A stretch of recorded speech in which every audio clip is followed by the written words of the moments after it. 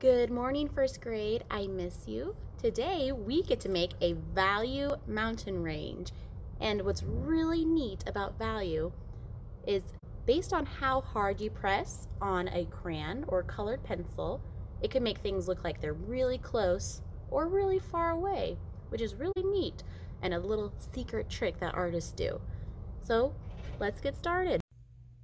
All right, what you're going to need is your favorite colored crayon or colored pencil, a black marker, but if you don't have markers, a black crayon will work just fine.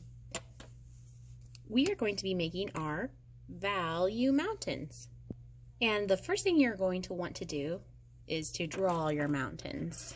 When you're drawing them, you're going to do 3 lines because we want our mountains to look really close and then go slowly off into the distance.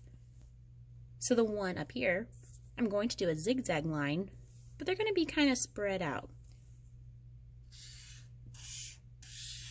And it's okay if your zigzag doesn't look like mine. But I want to add a tip at the top where snow is. So I remember not to color it in. Then I'm going to do my next mountain range, which is a little further away than this.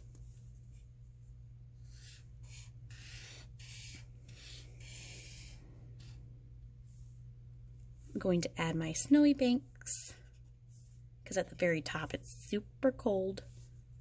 And then one more.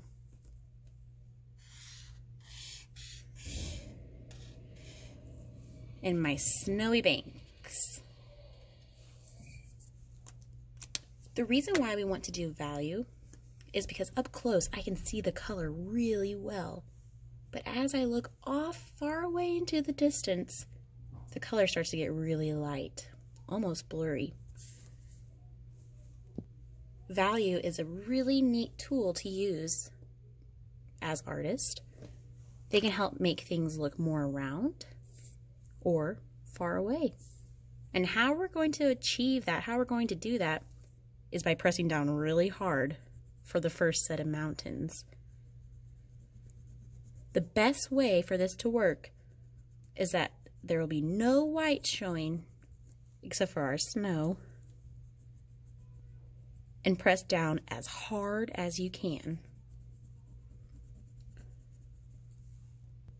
I chose red because it's my favorite color, but you can use any color you'd like. You can use purple, blue, pink, orange, yellow, any color. Choose your favorite. If your hand starts to hurt, that's because you're using the muscles in your hands and fingers that you might not use that often. You can go ahead and just kind of open them and stretch them out. It's making you stronger. For my next set of mountains, since they're further back, they're behind this one, I'm going to draw a little lighter. I don't want to draw as light as I can because that's for these mountains that are super far away. This needs to be somewhat in the middle between really light and really dark, medium. So I'm not pressing down as hard as I can, a lot lighter and a lot nicer on my hand, but I'm also not drawing super, super, super light. I'm still putting a little bit of pressure down, and I want to color all the white spaces again so that it looks nice and complete and working hard. If we were painting with red paint, what could we add to the red paint to make it lighter as we go to each mountain? Yeah, we could add white to make our red a little lighter. And then by this mountain range, it'd probably be a really pretty pink. Now it's time for the very last mountain, the one that's furthest away, and it's going to be super, super light. If you've realized that as you color this mountain range, that it almost looks really similar to this, you can go back over this one, make it a little darker. I'm going to go ahead and color this one in. Now I've got my mountain ranges. I'm going to color my blue sky to finish it off. I'm coloring as best I can so that there's not as much white, and I hope to see you all do the same, taking your time and being really responsible with your materials.